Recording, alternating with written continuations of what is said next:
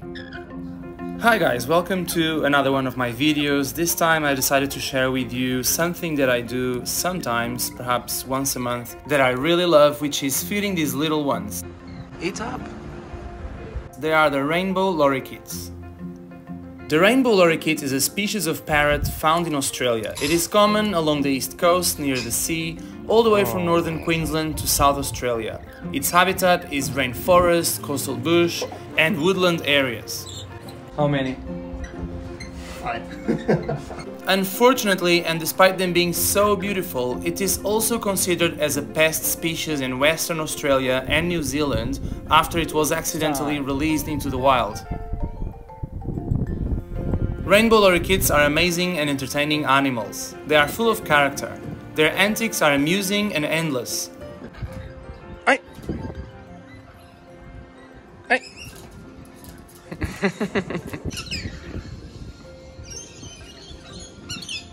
Ow!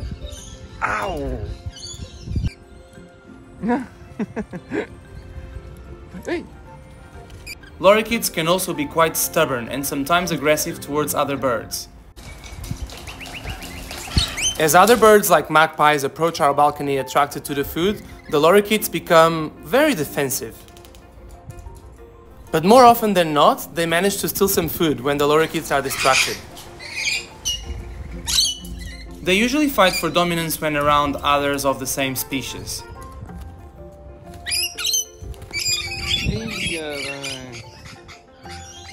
This behavior is normal. It is a way of establishing who is in charge. Look at that one in the middle trying to be bigger than everyone else. With this type of behavior, it doesn't take long until some confrontation starts. We try to diversify their diet. Sometimes we give them banana, other times grapes, but never any sort of artificial foods.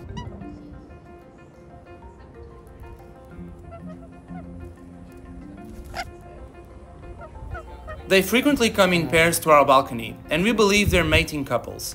Males and females look identical, and surgical sexting by a vet or DNA analysis of a feather are the only ways to determine the sex of an individual.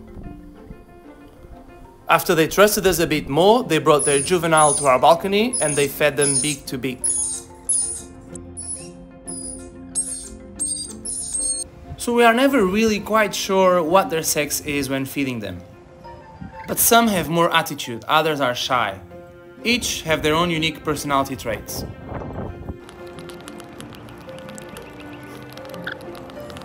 Lorikeets are naturally nectar feeders. In the wild, they feed on the nectar or pollen of native flowers such as buttlebrush or grevilleas. They do this using their unique brush-like tongue.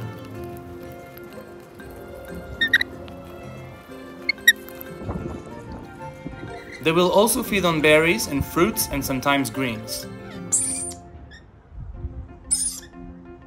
These birds are so smart they almost behave like dogs.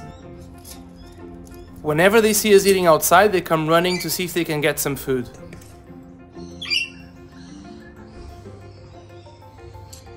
No, there's no more food for you. Go home. You don't like chicken. Come on. No, where you come? No. Yeah, eat your grapes.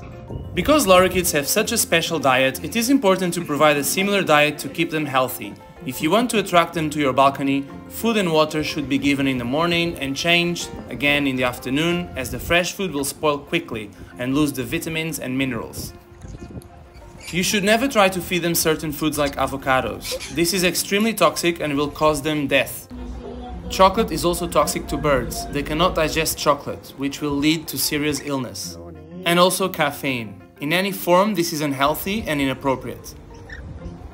As you can see in my videos, after a few weeks of feeding them, they become quite accustomed to us and even listen to our orders. However, they are still very much wild animals and will remain this way. I hope you enjoyed this video. Thank you for watching and like and subscribe for more.